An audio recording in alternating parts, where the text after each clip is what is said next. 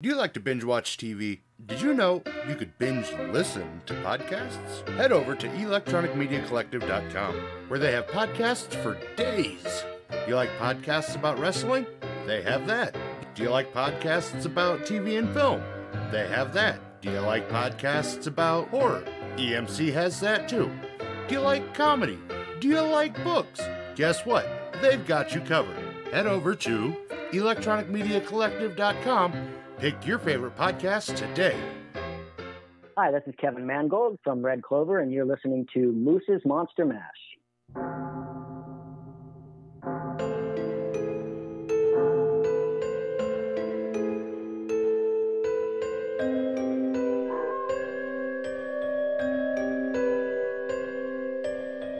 You're listening to Moose's Monster Mash.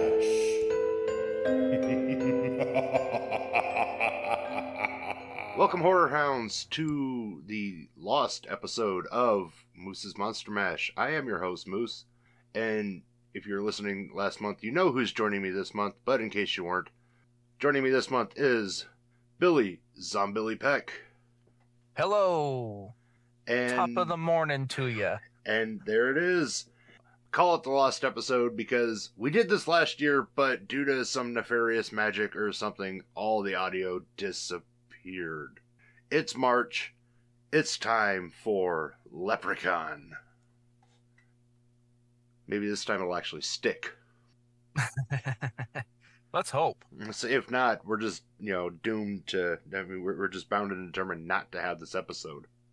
Yeah, we're just two friends that get together and talk about the Leprechaun series once a year, just for fun. And no one gets to hear hear our thoughts. Yeah. But yeah, Leprechaun, 30 years ago this year, this movie came out. Well, this franchise started, rather. Mm-hmm. And it really is just this comedic franchise. And it gets goofier as we go along, but the first one in particular is a really solid outing. It's got solid horror. It's got great kills, great comedic timing. I mean, it hits all the marks for what horror should be, and yet it's also very 90s. Oh, yeah, for sure. I mean, just rewatching it, it's like, oh yeah, this is definitely a 90s movie. Mm-hmm. And, it's funny, everyone always talks about, Jennifer Aniston's, breakout performance in this. Honestly, I like Mark Holton's performance better, because it's almost that, doomsayer trope type that was prevalent in the 80s. Mm-hmm. He kind of knows what's going on, but no one believes him. Yeah. And because he's kind of the town fool. Yeah. But, he believes in leprechauns. He believes in fairies and magic and all this stuff. And when everything starts going on, he's like, it's a leprechaun. And no, it's not. Yes, it is. Right. So watching his character go is, I think, my favorite part of the first movie. And, to step back for a moment, I don't know that it's so much Jennifer Aniston's known for her breakout performance. It's her first movie. Yeah. And I mean, it really did, and to give credit, it did launch her into the trajectory of where she is now. I mean, from here it was, almost directly into, the line for Friends and then Superstardom. Sure. Mm-hmm. So, and she did a killer job. So I can't knock it. Oh, sure. Yeah, no, definitely a fan of the Leprechaun series. I always, when I first started getting into horror films, I think for a certain demographic, your first introduction is slasher characters. Mm-hmm. Obviously, if you go before that, you have the Frankenstein, Dracula, Wolfman, all of that. But for a certain generation, Michael Myers, Freddy Krueger, Jason Voorhees. And I always, because, you and I were both born in the mid 80s. So by the time that we're like really seeing this stuff and really picking up on it, it's in the 90s. Yeah. So Leprechaun is that generation's slasher characters. It's new, it's exciting. And so I always lumped the Leprechaun in with the likes of Freddy, Jason, Michael, Leatherface, all that stuff. So yeah, always enjoyed Leprechaun. And, I remember a lot of, people our age, being younger, and them especially looking back, how they talk about how the Leprechaun was like horrifying to them. Like they don't necessarily think of the cheesiness or the comedic elements or any of that. They just recall like this very gruesome, ugly looking leprechaun, with gnarly teeth and on a killing spree. Oh yeah, and like looking back and upon a couple rewatches of this, it's interesting. The Leprechaun series kind of falls into that mid-range of safe entry-level horror. Like super entry-level, you have like Universal stuff where you see like absolutely no gore. Everything's off screen or it's, discolored. And then there's the kid horror movies. And then you get to Leprechaun where the kills are cool, but the gore's tame. It's still funny. It's not designed to scare your pants off. And there's no nudity or, in the first one. Yeah. Say not until we hit Vegas, and what happens in Vegas stays in Vegas. But yeah, it's good. Like, and especially for the 90s, as we were, coming up, it was, at that time, it was good for us, to be coming into that era, because at that point, Jason, Freddy, and Michael, for most people, would have been too scary. And here comes this little leprechaun, wisecracking leprechaun, who, yeah, he's a murderer, but he's gonna have fun. Mm-hmm. And it's interesting because the whole time I'm watching this, I was thinking about, our other podcast, Zoobly Zoo podcast. And, we had an episode talking about the Limerick Leprechaun. Yes. I was like, this is a Limerick Leprechaun. Oh, of course. Yeah. Again, you think about where horror went and, Freddy is the top dog at this time. I mentioned Michael and Jason and Leatherface and, all of them, they don't talk. Once you get Freddy, we have this personality, and sometimes kind of a jokester and puns and stuff like that. And Chucky, is very popular at this time. So by the time that we get the Leprechaun, yeah, he very much is, it works very well with that leprechaun lore of, rhyming and all of this stuff and coming up with not only creative kills, but creative one-liners. Oh, yeah. And it's like, and I think what they were going for, because like, I think we can both agree throughout the entire franchise, the writing isn't the greatest. However, there's a lot of memorable one-liners, a lot of memorable kills, and it's like a lot of one-off spots where they were trying to hit. And they landed those perfectly. Yeah. I mean, this isn't a movie you're going to sit down and be like, this is the best story I've ever watched. No. But it is 100% a fun yearly... It's not even yearly. It's a fun movie to just put in and watch. Sure. I mean... I think I watch it like 3 times a year. It's fun to throw in. Yeah, absolutely. For me, at least one Leprechaun movie, depending on like what's going on in my schedule and all of that. at least one Leprechaun movie will be, put on, during St. Patrick's Day, but it's also, surpasses just, a holiday. It's Mm-hmm. one of those things that, like, if I'm in the mood for like a slasher movie with a fun character, Leprechaun is there and may get watched. Yeah, it's one I don't mind watching around my kids. Sure. And all that said, I don't recommend watching all of them back to back. You will feel numbed by the end of the movie marathon. I mean, look, that's a It probably is a mileage personal. may vary. Yeah. I know that, like, I don't have a problem with that, but I'm also the type who, if I have the time, I love doing movie marathons. So, uh, that's fun for me. So, again, it really just depends on the viewer, but I say it's definitely up to your personal preference and how much camp and puns you can take in a sitting. And for sure. it's funny, I thought I had a pretty high threshold. I was mistaken. So we finished Leprechaun, and then we moved to Leprechaun 2.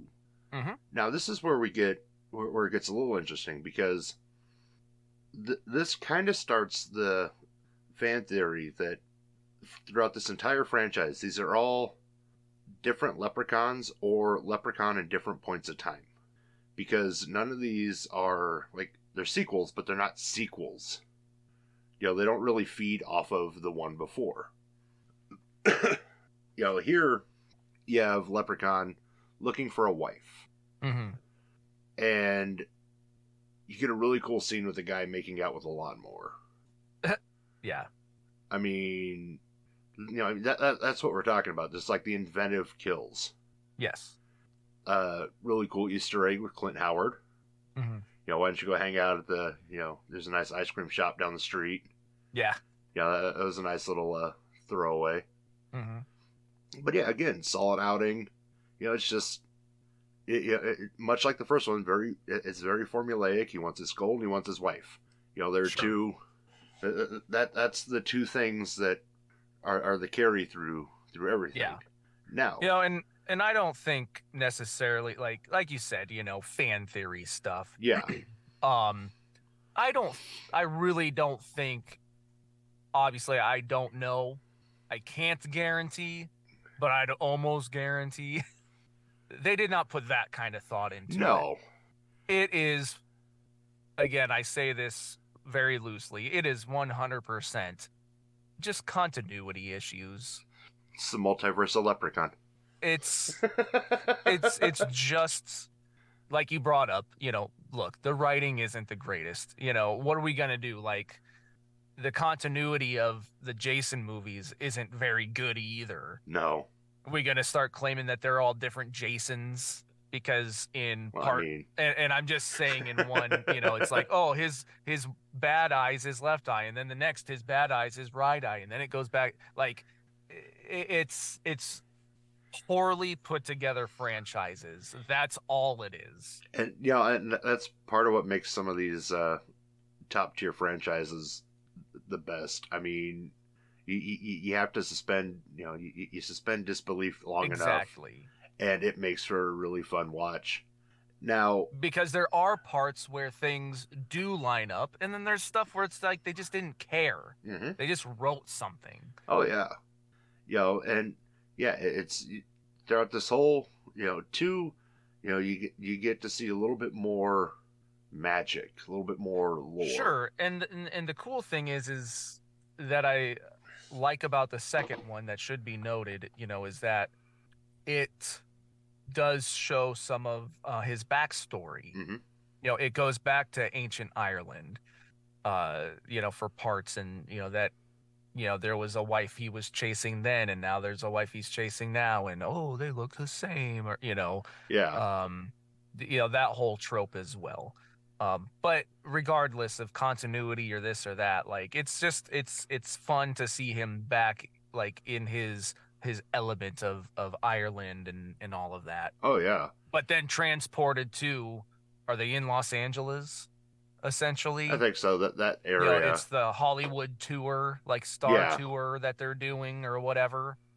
Um, so just everything about the Leprechaun, most things about the Leprechaun, I should say, essentially starting after the first one, is fun settings. Mm-hmm. That's what our trajectory is going to turn into here. Oh yeah. The first one is just a movie where a leprechaun is there in a house. Okay, cool, whatever. Second one, we're seeing ancient Ireland and essentially Los Angeles. I don't remember if it says specifically, but there's that. And they say drinking competition in a bar. Mm-hmm. First time you get to see the you see him locked up in a safe. Now I bring that up because it comes up again later. Mm-hmm. So that becomes a nice through line. That gets added to the lore of essentially how to beat the leprechaun. Sure. But yeah, I mean, tons of great jokes. Still, nobody outside of the immediate group believes that it's a leprechaun. I mean, why would you? It's St. Patty's Day. Basically, sure. It's all this crap's going on. There's just this little guy running around. Let's move to a different town. Yes. Let's go to Vegas. My favorite of the series.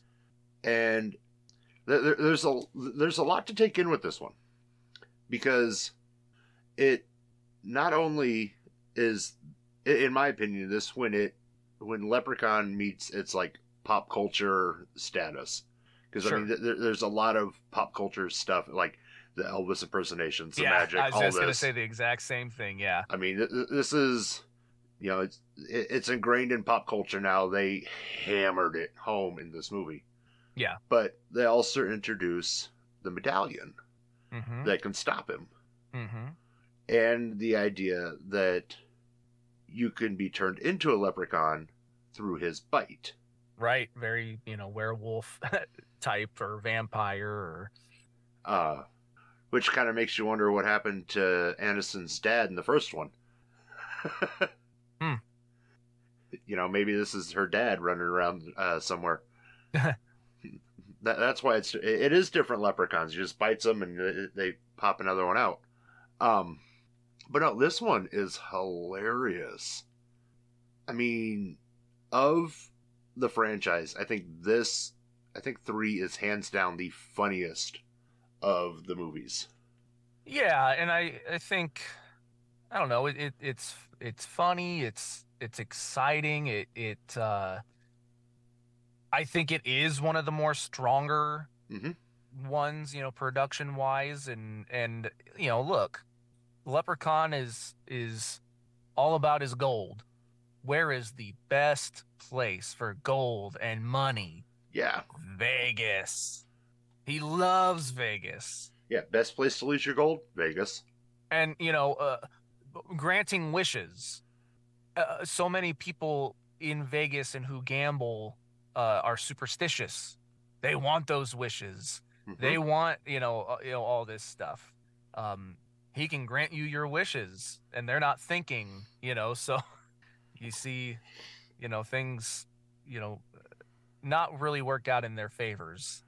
Well, and the one thing I love about going back and rewatching the third one is this is right at the start of the internet popularity. So you kind of get... Oh, right.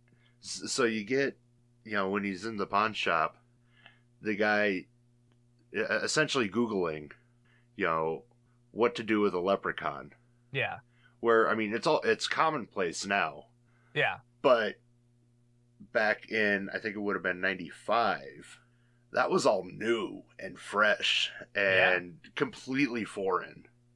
I mean, we were just making the changeover from, I need to look this up in a book, to, we have this. We have to go to the library. Yeah, we can do this on a computer? What? Yeah. You know, and it's like that. It's a time capsule for that window. Yeah, you're right. I didn't think about that. Yep. And so every time I watch it, it just reminds me that, yeah, that was right at that right at that era where everything started to shift. Mm-hmm. And now we have it at blink of an eye, man. It's insane. You know what else is insane? What? A leprechaun in space. Oh boy. And I know in the past I have railed on this movie and railed on space franchise movies, but I gotta say, I think I'm coming around to it. It's look, just pure goofiness. Yes. You know, I just said my favorite Leprechaun movie. Well, least favorite Leprechaun movie here. But it's still one of those things where, again, like I said earlier, if I am in the mood for Leprechaun, I'll watch Leprechaun. Sometimes I've watched all the other ones so much I want something different. I will still go and watch Leprechaun in space. Well, and as you were saying, with you are coming around on it, I think, that's a good testament to really any bad movie in a franchise that you care about. yeah. There are, look, arguably, Halloween 5 or Resurrection are considered some of the worst of the franchise. But there's still some pretty cool stuff in there. Mm-hmm. And I've always been a believer of this, and it doesn't mean it'll work every time. But if you don't like something the first time you see it, give it another shot.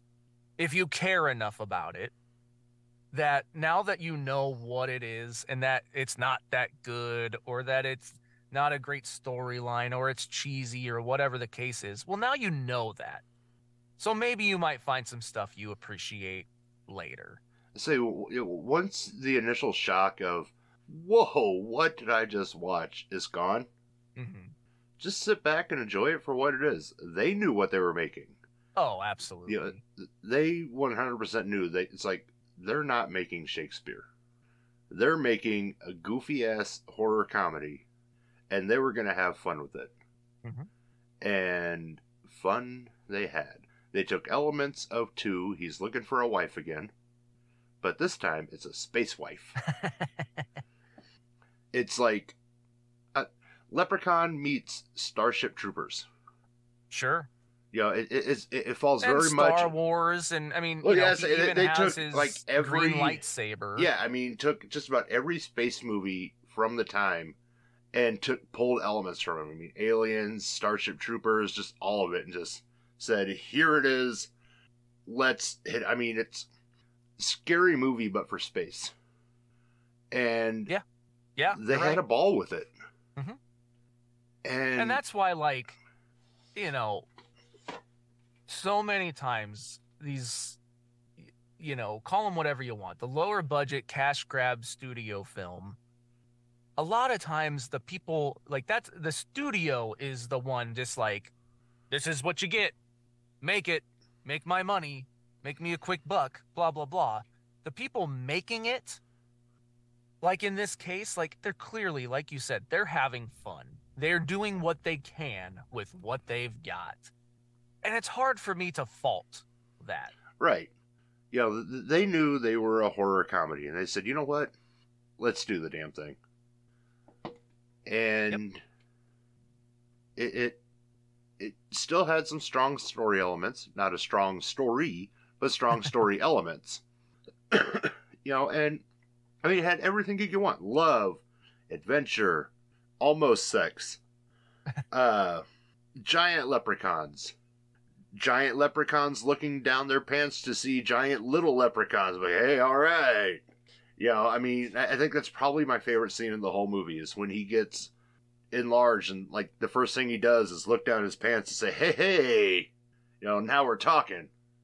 It's because, I mean, who wouldn't do that? Sure.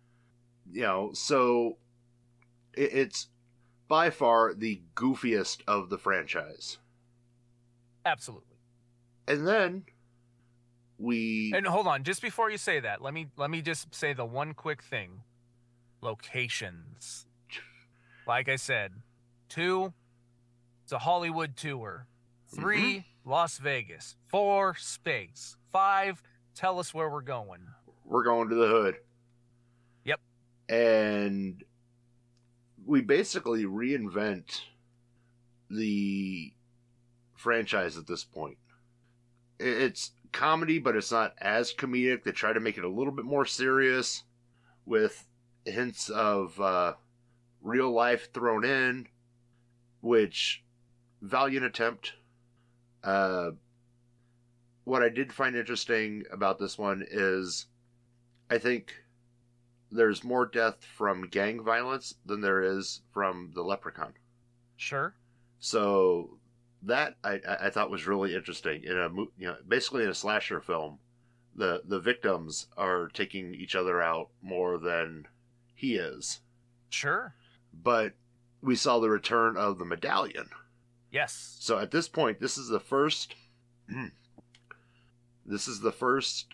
essentially follow-up to anything from before. Yeah. So we're finally starting to see that through line. And you see Ice-T has like this little leprechaun statue because he got the magic flute. Yeah. And that's the other thing. You get the magic flute. Yeah.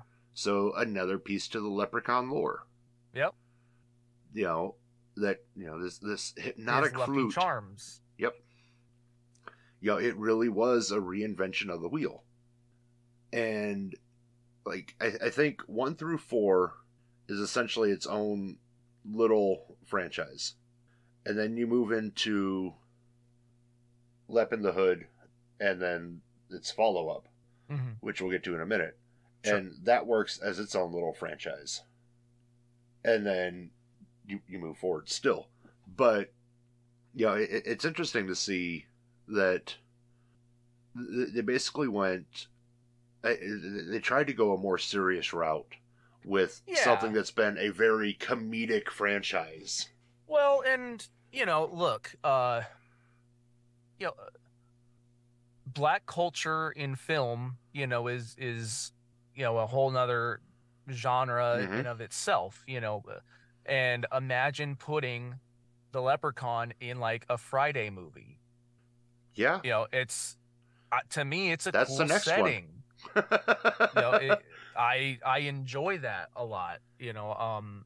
Not trying to, sound any sort of anything. I don't know, like as an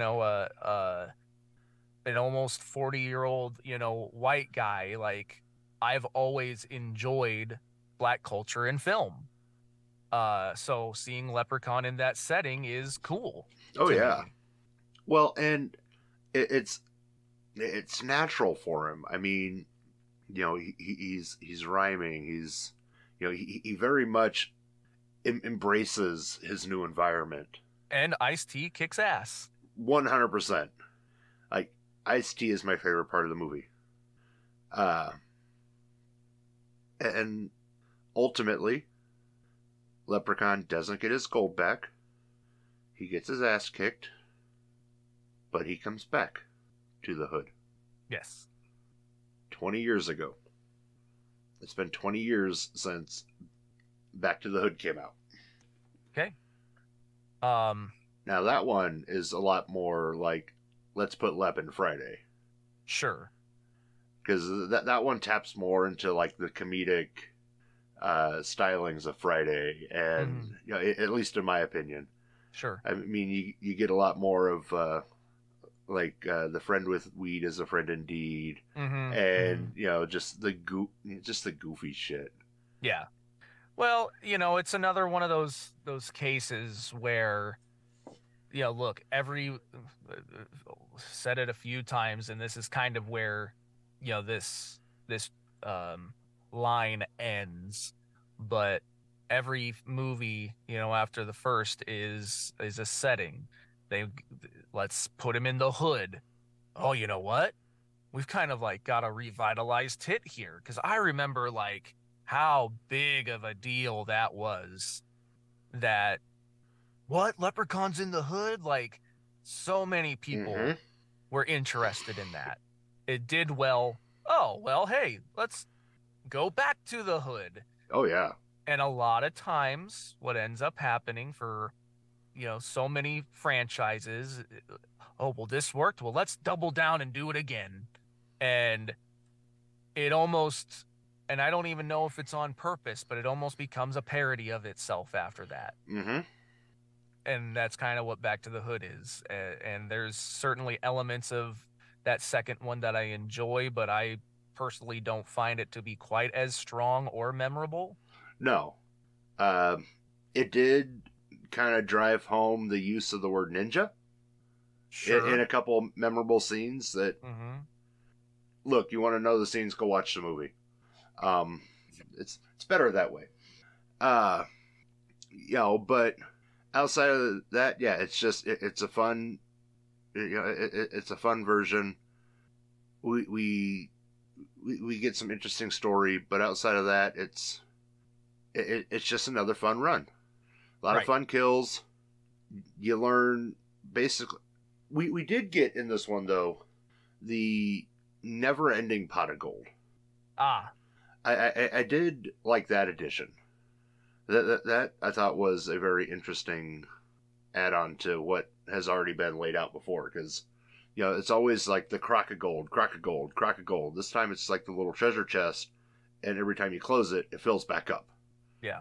So it made me wonder how he knows how many shillings he had, because normally it's like, oh, I have 100 shillings. Oh, yeah.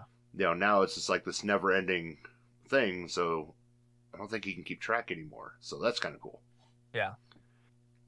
And then we don't have a Leprechaun movie for quite some time. Mm-hmm.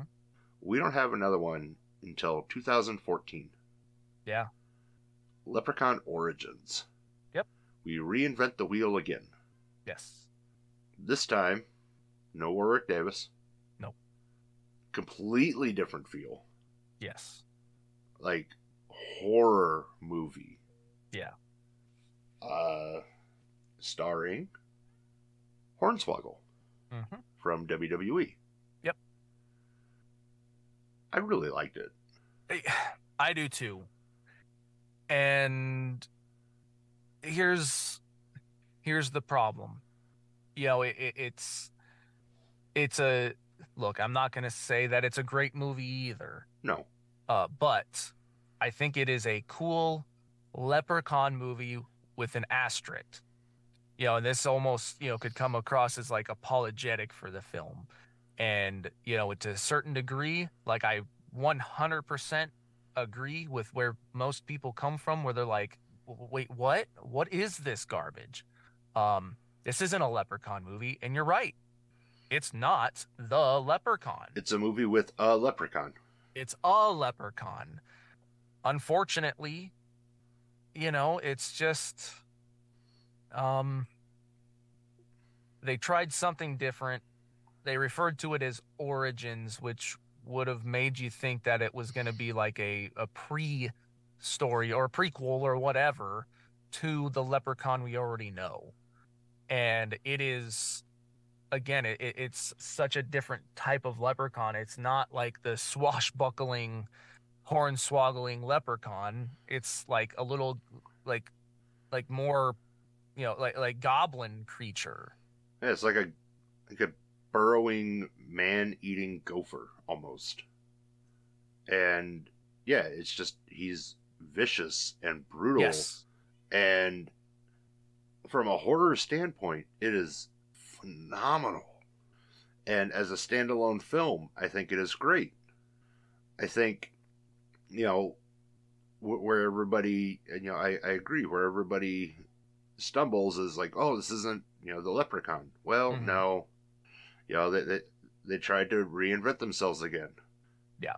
And I think at this point, they were trying to reinvent themselves without Warwick Davis, without that style of character. Well, and from my understanding now, so I do have a relationship with Hornswoggle, or Dylan Postel is his name. And he told me that there was they put an offer out to Warwick Davis to, and I don't remember exactly what it was, but it would have just been like a small enough part that would have somehow connected the franchises better. Mm. And from my understanding, he politely declined. So they just did away with that. But I guess there was some form of, hey, let's try to do something here. And it just didn't work out. Now, also, for the longest time, I had wondered if the script originally called for Hornswoggle being more of a character, because a lot of the early promo stuff very much hammered home that Hornswoggle is the Leprechaun. And then we don't even really see like a great glimpse of, I mean, we see glimpses, but we don't ever really see him very well. Anytime that he's like on screen, it's more like from his vision, with weird camera tricks and stuff. And I asked him too if there was ever like an original point where like he was supposed to be more of the Leprechaun character, and he said no, that was not the case.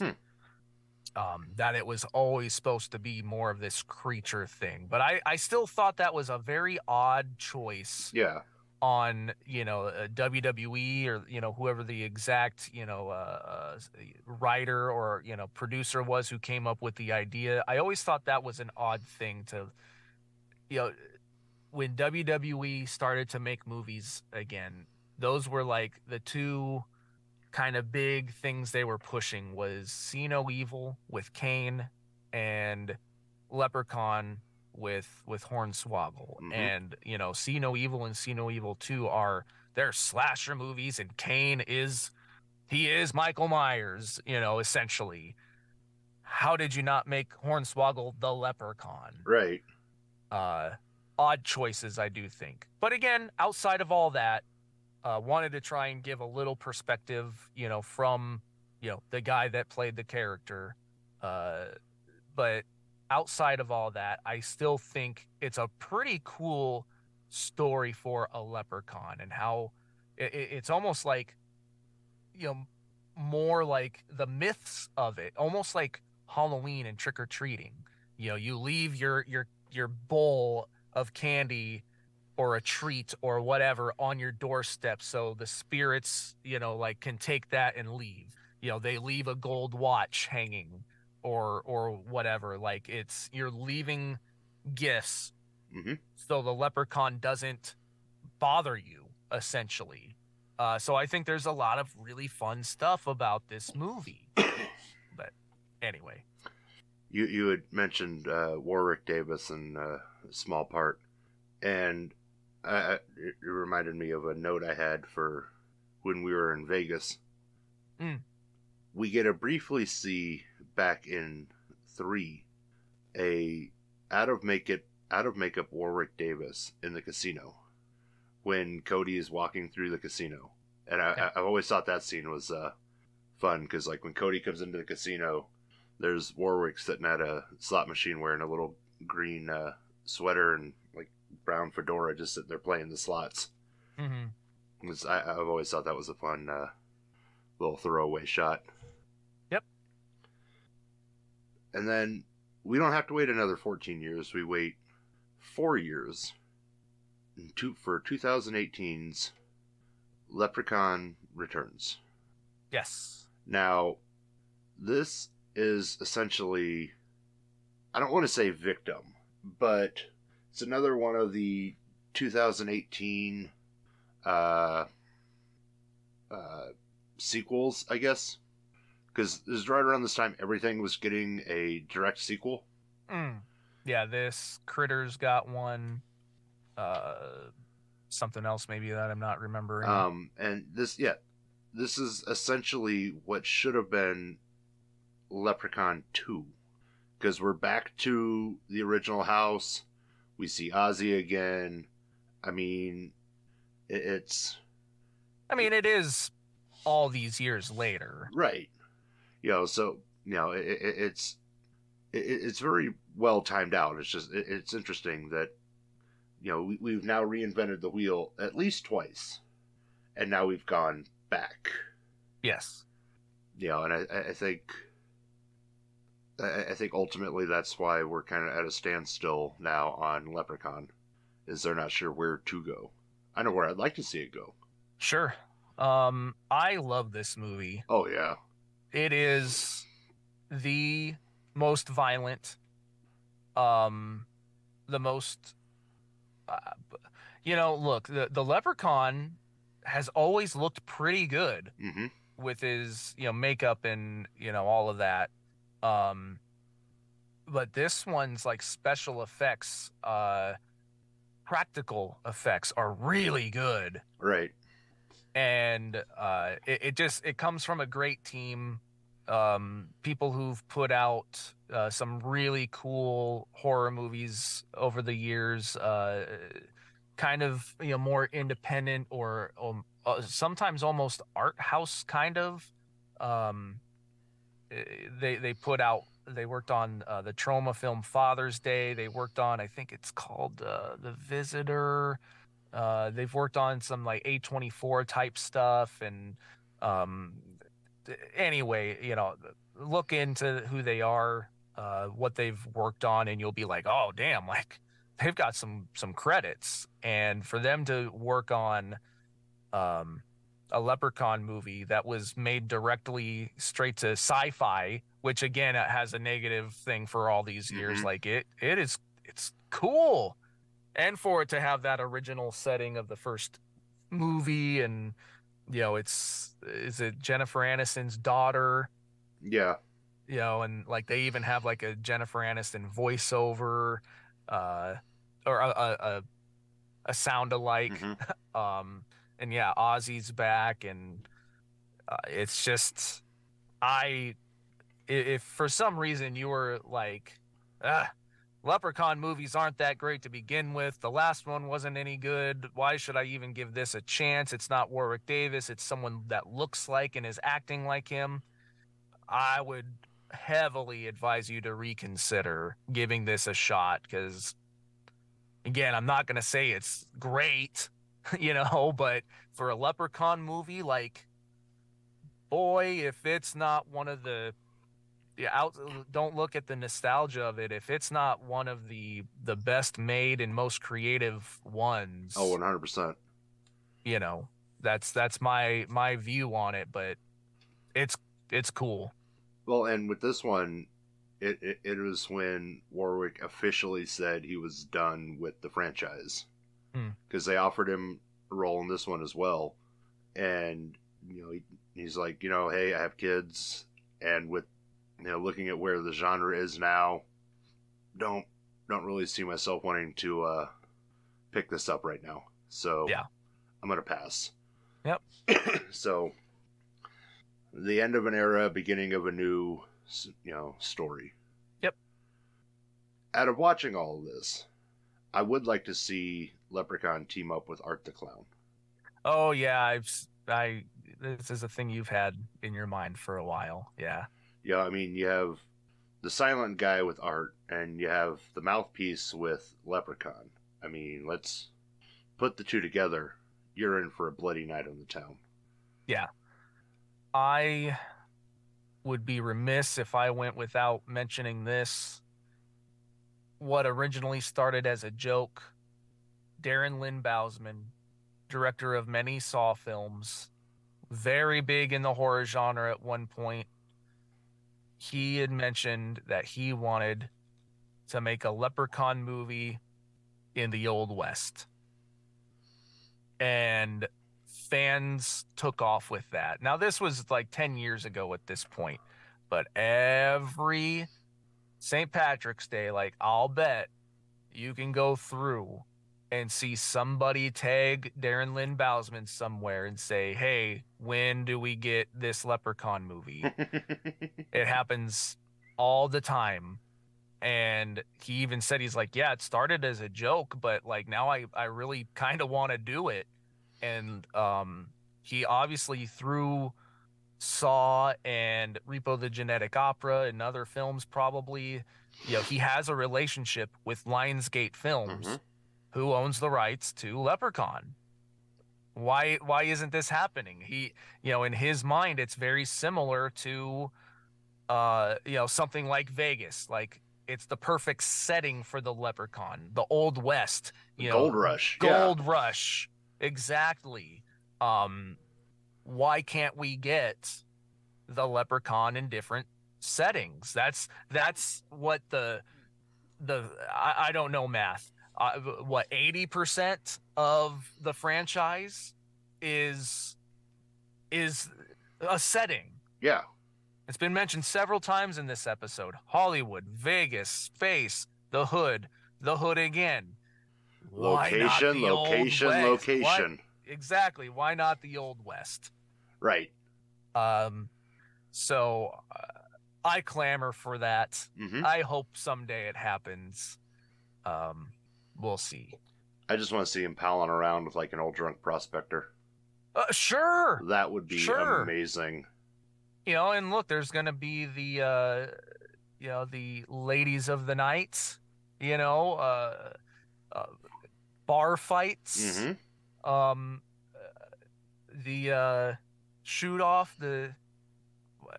why can't I think of what it's called? The shootouts? Yeah, stand back to back and walk 10 paces, turn around, or, like there's just so many stupid mm-hmm. tropes of the Leprechaun and Westerns that you mix those two together. And I think we've got a recipe for just another silly and creative Leprechaun movie. Oh, 100%. So anyway, that's what I want to see. Overall, I enjoy the Leprechaun series quite a bit. Leprechaun in Space and maybe Back to the Hood are my least favorites. 3, Hood, Returns, probably my favorites. 1, 2, Origins, all like somewhere in the middle towards the top of, I just enjoy them. Yeah. So that's kind of my quick ranking. So where can listeners keep up with you?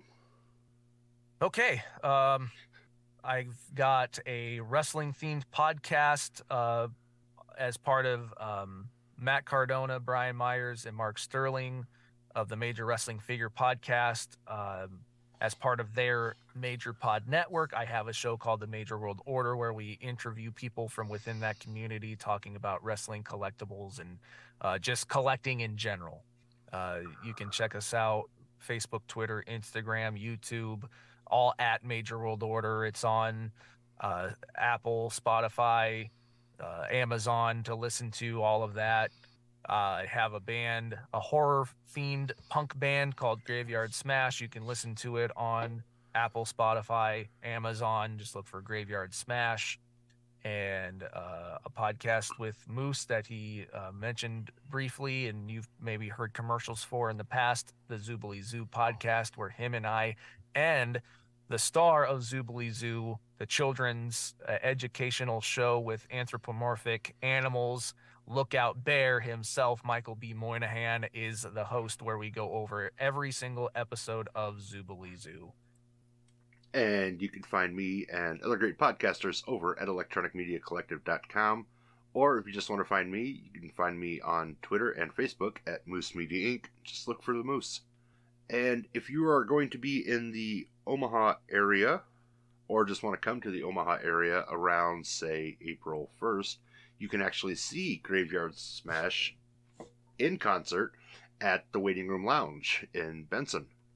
And later in the month, the weekend of April 21st, 22nd, and 23rd in Grand Island, Nebraska, you can come hang out with Monster Mash alum Wyatt Weed at Grand Comic Fest.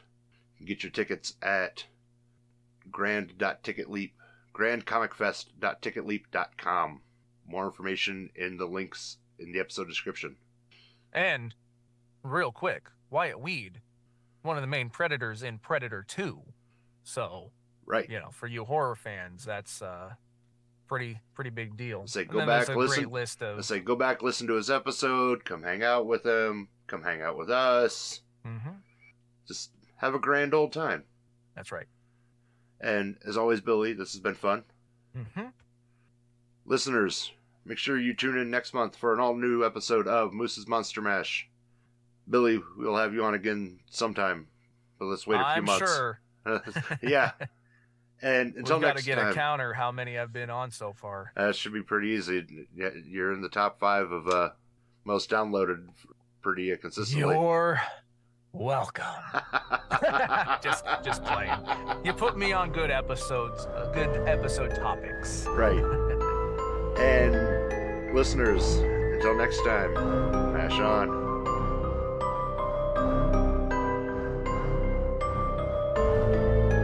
This has been Moose's Monster Mash. Come back for more chills and thrills if you dare.